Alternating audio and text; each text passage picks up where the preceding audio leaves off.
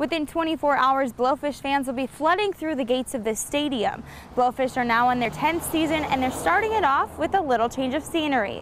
Baseball is hot in Lexington County, and it's going to get hotter now with the new Lexington County Baseball Stadium. Lexington County Stadium will now be home to the Blowfish. The team is set to open its first season here after moving from their ballpark on Assembly Street in Columbia. This is a new home.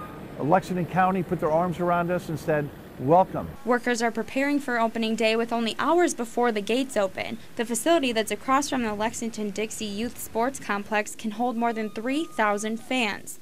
The $3 million complex will also be available for collegiate and high school baseball tournaments, baseball camps, concerts, and other local events. This would bring more people to Lexington County that will stay at our hotels, spend money at our restaurants, with our merchants. President of the Greater Lexington Chamber of Commerce, Randy Halfacre, calls moving the Blowfish baseball team a stroke of genius.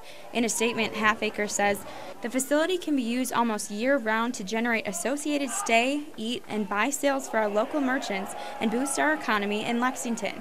When you can reclaim a facility the taxpayers have built and boost your local economic prosperity, you're really playing ball. Opening night is always special, but when you have a new ballpark in a new community, it's super special.